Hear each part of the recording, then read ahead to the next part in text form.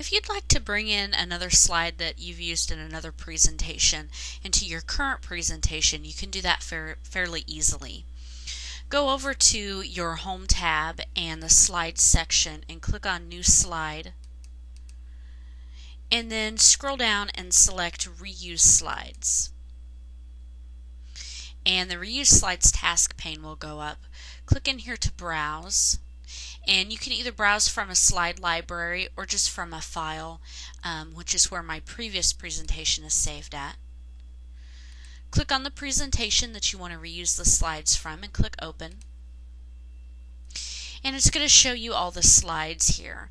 And from here you can click and they will be added over on your presentation, and you can add as many or as few as you want to your new presentation.